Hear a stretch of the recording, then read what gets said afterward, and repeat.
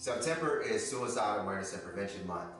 And maybe you know how important this month is because of your personal challenges and struggles, or maybe you've had a family member that have actually had some struggles as well. And so you've seen that battle or seen that journey up close and personal. And so you recognize the need for us to have conversations around this.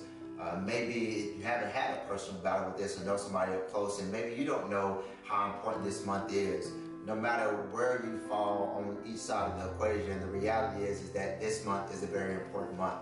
If you would have asked me before 2009 what I felt about this month, I wouldn't have had an answer for you because I really haven't experienced any thoughts or any doubts about my purpose or my worth. But it was in 2009 to where I had my personal journey and I recognized just how important this month is. In 2009, I was seconds away from taking my life. I was sitting there contemplating my worth, contemplating my value, contemplating my purpose.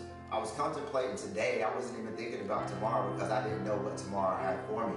It was at that moment while I was there in my car thinking about ending my life that I made the decision that life was worth living for the first time.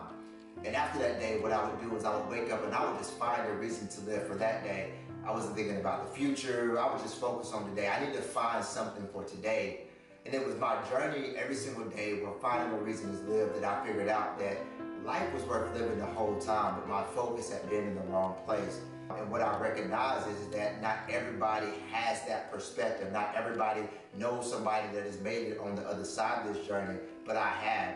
And so what I want to do is I want to partner with those individuals that are right in the midst of their journey, that are right in the midst of their trials, that are right in the midst of their misunderstandings, or not knowing what their purpose is, or not really understanding their battles, or not knowing what their value is. I want to partner with those individuals to let them know that it's worth living, that you have to keep fighting, that tomorrow gets better. But they have to see somebody that has been through that, a messenger that actually can share with them, somebody that's been through the journey that's made it on the other side. There are statistics say that over 1.3 million high schoolers alone will attempt suicide this year.